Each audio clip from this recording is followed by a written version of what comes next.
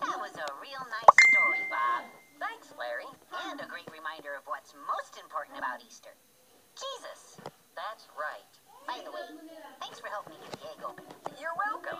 I'm bummed out it was empty, though. Well, you shouldn't be. Why not? Because this is an egg that reminds us that Jesus' tomb was empty on that first Easter morning. Oh, I get it.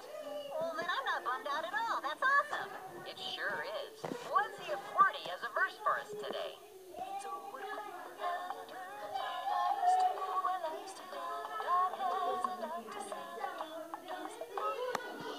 I never get tired of that song.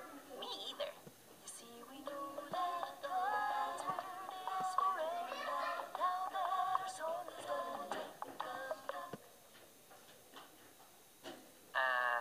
Wordy? Oh, remember, Bob? Cordy's got Sundays off. That's right. Hold on a second.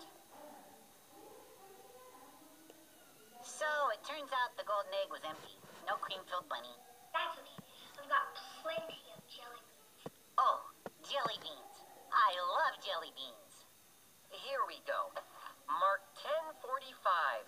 For even the Son of Man did not come to be served, but to serve, and to give his life as a ransom for many.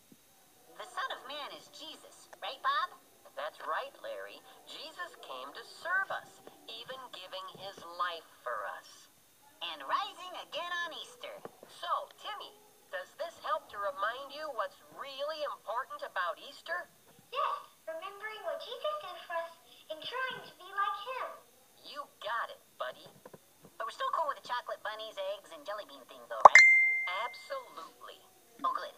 Well, that's all the time we have for today, kids. Remember, God made you special. And he loves you very much. Bye!